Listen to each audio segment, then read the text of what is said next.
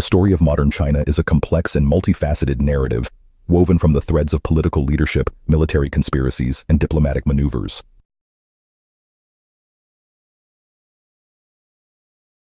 In the early 20th century, China was a nation in turmoil, grappling with internal strife and external threats. Amid this chaos, several key figures emerged, each leaving a profound impact on the country's trajectory. Chiang Kai-shek, a military leader trained in Japan, rose to prominence as the head of the Nationalist Party, also known as the Kuomintang. Embracing Sun Yat-sen's Three People's Principles, he sought to unify China under a central government. Serving as chairman of the national government from 1931 to 1943 and later as president until his death in 1975, Chiang's tenure was marked by his relentless efforts to combat both internal dissent and external aggression. Opposing Chiang was Mao Zedong, the founding leader of the People's Republic of China and the chairman of the Chinese Communist Party from 1949 until his death in 1976. Mao's political philosophy, known as Maoism, emphasized the impact of class struggle and mass societal mobilization. His leadership during the Long March, a grueling 6,000-mile retreat, solidified his position within the CCP and demonstrated the resilience of his followers. Mao's vision for China was radically different from that of Chiang, focusing on the empowerment of the peasantry and the establishment of a socialist state.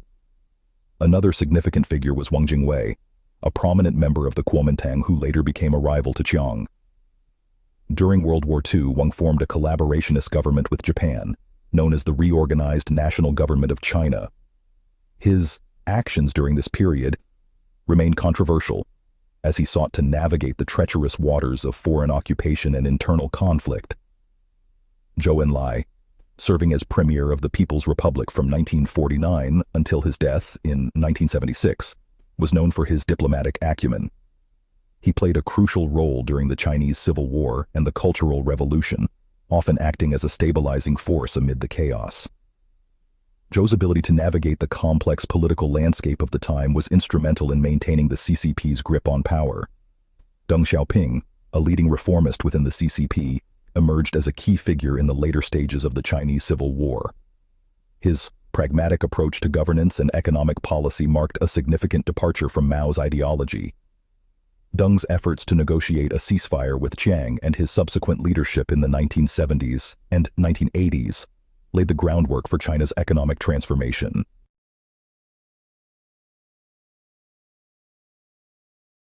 The military campaigns and tactics employed during this period were pivotal in shaping the nation's future. The Kuomintang's encirclement plan against the CCP from 1926 to 1937 aimed to suppress communist influence in rural areas. These attacks were a series of 5 major offensives launched by the nationalist government to eradicate the Chinese Soviet Republic. Despite their efforts, the Kuomintang faced significant challenges due to the effective use of guerrilla tactics from the CCP. Some, such as the mobile defense strategy, proved highly effective in countering these efforts. Mao and Zhu developed strategies that emphasized flexibility, mobility, and the support of the local peasantry. These maneuvers allowed the Red Army to evade larger nationalist forces and launch surprise attacks, ultimately preserving their strength and resources.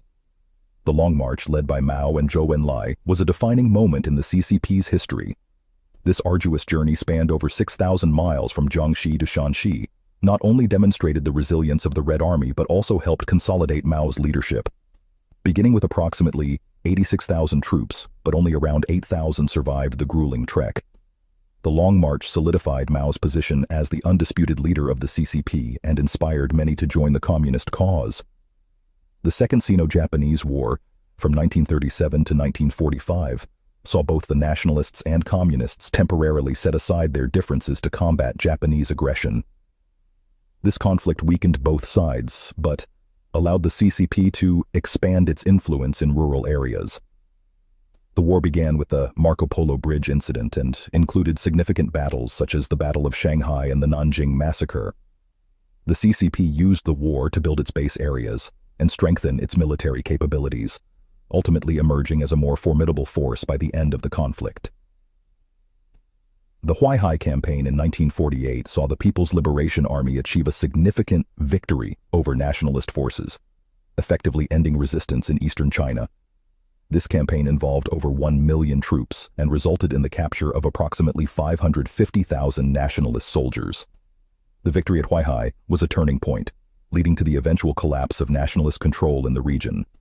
The Liaoshen campaign, also in 1948, resulted in the PLA capturing key cities in northeastern China. This campaign, lasting 52 days, saw the PLA encircle and capture major cities such as Jinzhou, Changchun, and Shenyang. The success of the Liaoshen campaign gave the CCP control over Manchuria and significantly weakened the nationalist forces. The Pingjin campaign from 1948 to 1949 led to the capture of Beijing and Tianjin, isolating the nationalist government in Chongqing. This campaign marked the end of nationalist dominance in northern China and paved the way for the CCP's eventual victory. The capture of these key cities demonstrated the PLA's growing strength and strategic prowess. The Battle of Nanjing in 1949 marked the final major confrontation, forcing Chiang to flee to Taiwan. The People's Liberation Army launched the Yangtze River Crossing Campaign, successfully capturing Nanjing and other key areas along the Yangtze River. This decisive victory led to the fall of the nationalist government.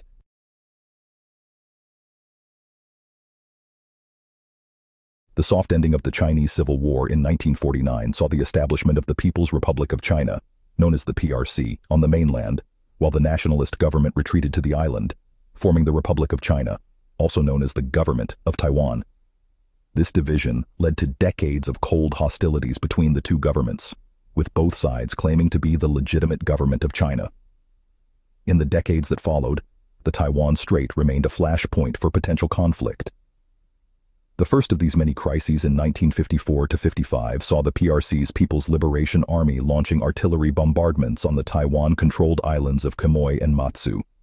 This aggressive move was aimed at testing the resolve of the ROC and its ally, the United States.